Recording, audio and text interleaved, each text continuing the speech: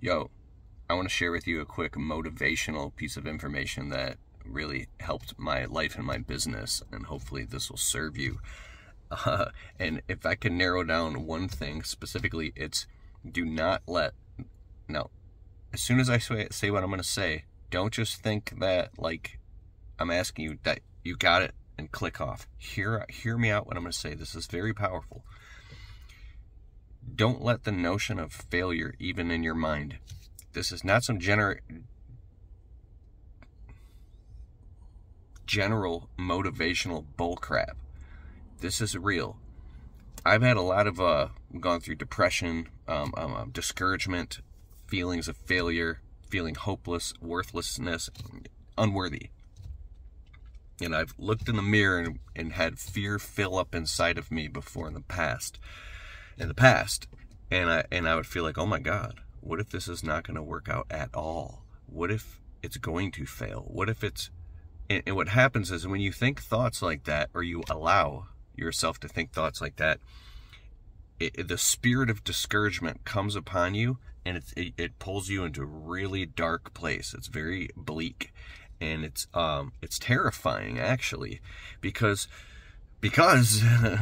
I mean that feeling that what if you're not good enough or you're not cut out for this, and time again I look around at other people. They're not more gifted. Some people are more intelligent. Some people have, they can pick up on things faster, and maybe you have to work a little bit harder. But most of the people that I see that have become very successful, they have, if you read Napoleon Hill's book, Think and Grow Rich, a white-hot desire. They're extremely focused. There are tools, tips, strategies, other people, software, principles, things that you can tap into that give you an unfair advantage that allow you to become successful. So, and my friend like Joshua Latimer said, there's a lot of people out there that are a hell of a lot dumber than you that have figured out how to get what they want. You can do it too. So if you let yourself feel like you're not smart enough, you're not good enough, and you let this feeling overcome you, it'll just suck you right down to the bottom. So here was my big epiphany when I said, do not let the notion of failure even come into your mind at all. Here's why. I'm sitting here at the vet, my Mickey boy, and Gracie. My little dog Gino has a heart issue, so he drove 2 hours, and he's getting an echocardiogram, make sure his heart's okay. And I want to make this video for you. So if you let the notion of failure into your mind, then you have almost no chance of making it, right? So if everything's depending on you, and if you want something to work, you got to work it. You have no chance if you think it's going to fail or you let that in your mind. Does this make sense? You have no chance because you're already thinking it's going to fail.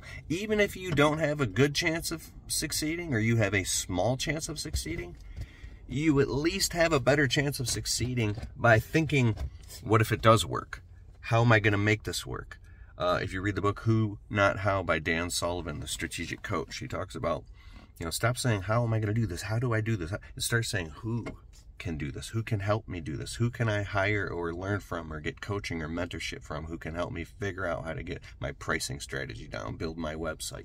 For instance, if you suck at building websites, maybe you're really good at landscaping or doing tree work or doing garden beds, and you're good with your hands, but for some reason, when you sit down to do your marketing or you sit down to build your website, you just go blank and you freak out and get anxiety and you just can't do it. The neurology in your brain actually hasn't wired all of the mechanisms. You have not developed that skill yet. So it's going to be really, really hard and feel almost impossible to do things that you haven't done. And if you're pressed for time, even more so, right? It's hard to be a jack of all trades. So who can you find that can walk you through that thing of building your website or getting a sales system down, right? What distractions can you eliminate? Because I tell you, 5 years are going to go by, and if you don't figure this stuff out, you're going to be in the same spot in 5 years. So the anxiety and the pressure is good because it's telling you, what to lean into. So some of the most successful people I know are people that have they have a hell-bent determination and willpower, and they figure it out as they go. They have faith in themselves. So if you look at this gradient of like, here's the known and here's the unknown. If you're going into the unknown all the time and you're learning stuff that you don't know, at some point you have to put one foot in front of the other and take action on things that you don't know. And don't be afraid to throw mud at the wall and see what sticks. There's two different types of decisions. There's reversible decisions and there's irreversible decisions. Here's what I mean. If you go take a chance and a leap and a risk on something that's an irreversible decision, like let's go say you sign a loan on a $70,000 truck or a $50,000 piece of equipment or a $500,000 home, or you go sign up to be in debt for something without very carefully crunching all the math and the numbers and figuring out how how comfortable are you with taking on debt? Something like, or you make an irreversible decision like asking someone to marry you, right? Don't you want to make sure that you want to spend the rest of your life with that person for real? Like, don't make impulsive decisions. But there are so many other decisions that are reversible decisions. Like, if you attempt to go build your website and you suck at it and you spend 8 hours and it doesn't work and then it's a small failure, like, of course it sucked. You have to go hire somebody to do it. Or if you, hey, shh, it's okay. Like, there's a lot of other decisions that you can actually go and take a chance on that if you mess it up or if it doesn't work, nobody cares. It's not even the end of the world. So be very clear of what type of decisions you're making, and you can gain a lot of headroom and take a lot of advantage. My dog will do this thing where it's like this nesting thing, he'll scratch. He's okay. All right, so I'm obsessed with this. Oh, I gotta do a plug real quick. If you need a software to run your business, I've been using Jobber for over 3.5 years. I love it. I literally couldn't imagine running my business without it. You can do billing, invoicing. You can take care of customers and clients. You can message them and notify them. You can have them sign, collect deposits with Jobber payments. You can collect money automatically. It helps systematize and automate the entire customer relationship management and communication side of your business. You can create proposals. You can do, like, it's just amazing. And you can run it from your phone, your tablet, your computer. You hook up people in your office, or if you've got employees, you can get them going on it so then they can run Jobber and see the job descriptions. It just does all types of amazing stuff. So it's an amazing billing tracking software. Go to getjobber.com/Keith. I'll put a link in the description below. You can get a free trial. If you decide to sign up with my link, you save a whole bunch of money. Getjobber.com/Keith. Try it out. It's totally free. And then once you get using it and learn how to use it, you'll be like, oh my God, this is amazing. Like, why didn't I do this before? So it's awesome. All right, so back to what I was saying.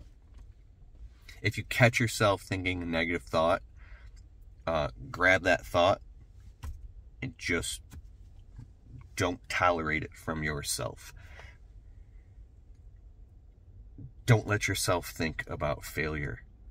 Now, if you're ignorant and totally purposely being blind to something, like you're about to do something that is a stupid idea and it's for sure going to fail, or it's really dumb, then of course you don't want to do that thing. Be like, hey, that thing's probably going to fail. I don't want to do that. That's stupid. Maybe I should go, not bite off more than I could chew. But you get what I'm saying here. Like, yeah.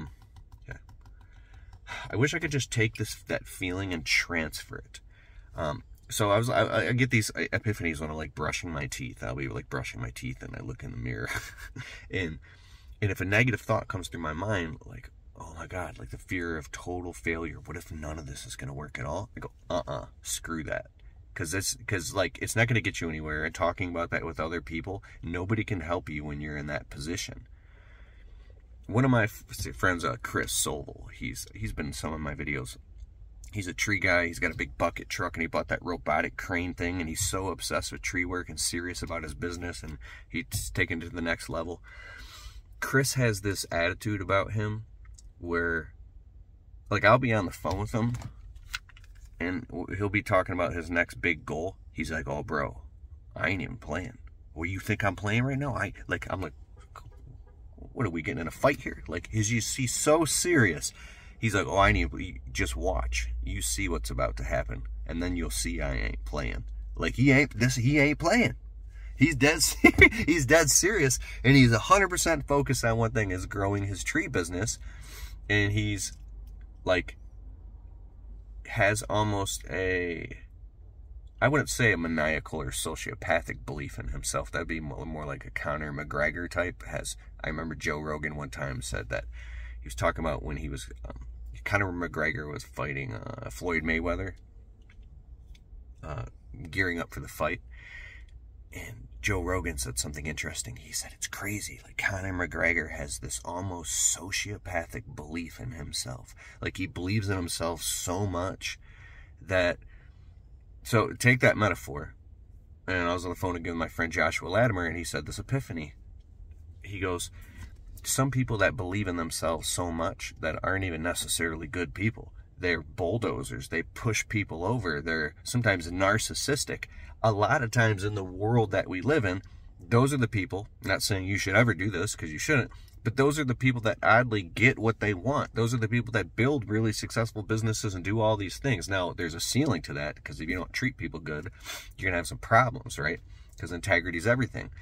But it's because most people by nature, I don't know if most, but a lot of people by nature are meek or quiet or pushovers. If somebody's pushing their will, and they just kind of like get run over, right? So it's, be careful of the people that you look up to that are highly successful, because they might let you down. Like, if you actually got to meet them in person, or you really knew about how some of them are. So just because somebody's extremely successful doesn't always mean that they're a great person. They might just be bullies. And when you're a bully, and you tell yourself this through the psycho-cybernetic feedback loop, you tell yourself that you're such a successful person because you're such a great guy, because you get what you want, and you don't take no for an answer, and you push people around, and you're all about your agenda and getting things done. Like, that can actually get you really far in life. But at some point, when you have people calling you an asshole and not wanting to work for you, quitting, bad-mouthing you behind your back because you're such a bully, that's not success at all either. That's just being a bully. And so I think about this stuff, and I think about the dichotomies, I think about gradients, and I think about what is real success. Because I tell you one thing, when you're broke, money is everything. The pain of not having money is so painful that you will just like work 100 hours a week to figure out how to get rid of money pain. And then when you get some money, you start thinking about like me, I'm trying to make up for lost time. I've spent a decade working just constantly to get financially established, get my house in order, get some money in the bank, get great credit, get all the debt paid off, and now I have, consecutive date nights with my wife, and I'm spending more family time. I'm spending more time, just sitting in the sun, reading my favorite books, and I'm still a workaholic, but it's like, there's this pain inside of me that I'm alleviating by taking me time. I've been working out, sleeping in, going jogging in the park. Just simple stuff that's stuff that I haven't gotten to do since I was 21, 22 years old. I used to go running love go running in the park and do push-ups and calisthenics, and at some point I got to this point where I was like, well, if it don't make dollars, it don't make sense. If it don't make dollars, I can't go running in the park. I can't work out. Well, I'll get a workout by doing landscaping. And there's a different feeling than you going to the gym and working out, or going for a jog and getting fresh air and letting all your thoughts and ruminating and letting go of things and having these great epiphanies that get your life to the next level, when you don't have the pressure of I have to hurry up and get this job done so I can talk to this customer, so I can do blah, blah, blah, and now I'm just talking a lot. I'm really excited. I'm coming out with this new program right now I'm working on. KeithKalfas.com/16. It's the 16 documents that you need when hiring any employee that they must sign. I'll put a link in the description below. You can get access to all these documents and you can download them. It costs me, I'm charging for it because it costs me a lot of time and energy and money to make sure all these documents are totally proprietary and unique to what I use in my business. They're not just some random stuff I pulled off the internet. And you can actually download them all, print them out, and actually use them in your own business right away. KeithKalfas.com/16. When you go to it, you can click, and then you can get access to the documents. And I've also included, it's also an online course where I do interviews, and you can learn all about how to protect your business. I'm not like an attorney or anything like that. just my own opinion, but it's really powerful stuff that I've learned that I resisted for a long time in my business was just putting basic structure, systems, and policies into the business. So if you're in that same spot as me, or excuse me, as I was, you're gonna love this because it's really, really good stuff, and I'll put a link below. Anyways, don't let the thoughts of failure come into your mind. If you want to do something, write it down, create a plan, and go take some action on it right away. Let's say this spring you want to do a whole core aerating and power raking thing. You're like, oh, I want to get an aerator machine, the thing that puts little plugs in the lawn, and let's market it to a bunch of customers for like, I don't know, 150 bucks a piece. And then let's line up like 100 customers to do it. What's that, 15 grand? 100 times 150.